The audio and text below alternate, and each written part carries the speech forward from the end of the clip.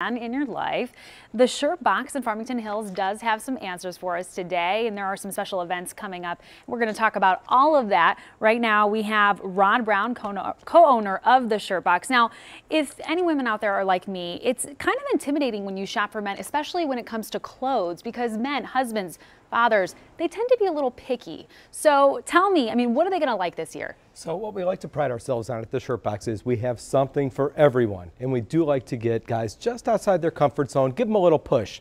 And we probably have more unconfirmed hookups and matrimonies than we know because we've been making guys look so good for the last 35 years. Well, judging from what you're wearing right now, I actually do believe you. Look at this ensemble. It's wonderful. Okay, tell us what we got. So there's something for everyone, in as much as you want to hide an accessory, a sock is the perfect go-to item. There's no more rules for guys anymore. Guys are always concerned, well, what happens if my polka dot sock doesn't match my paisley tie?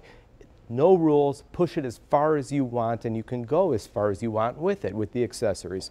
So from socks, boutonnieres are probably one of the hottest accessories. I'm not wearing one today, but it does go through the buttonhole on the lapel of the blazer. Yeah. So it's an addition to like a pocket square, which you can also do. This one kind of bouquets out like a little flower, so it's another nice accessory. So besides what you might think of just shirts and ties, yeah, that's a great way to go for Valentine's Day and give it a little kick.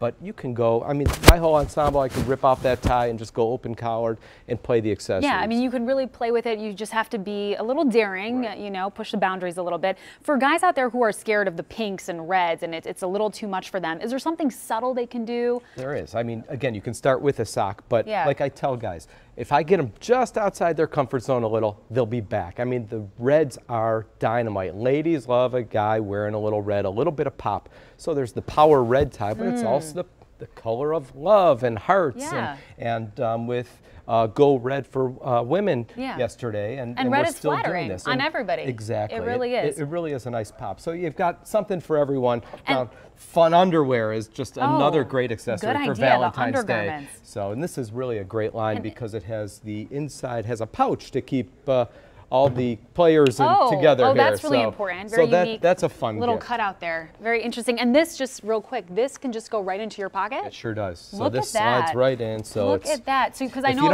lot of guys play around with that for like hours trying to get it perfect. And the one thing I tell guys is there's no wrong way. Don't worry. You can do this. You can slide this right in too. No rules. There's no rules. Let me ask you, you've got a couple of events coming up. Can you tell me briefly what's going on?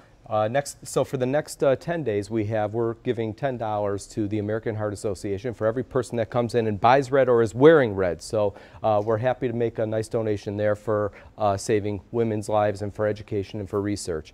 Also next Thursday for Valentine's Day, we're having a jewelry trunk show. So we've got cufflinks, we've got rings, we've got necklaces and bracelets. So also with proceeds going to that organization as well. Wonderful causes that you're supporting. Rod Brown, co-owner of the Shirt Box, located, by the way, in Farmington Hills.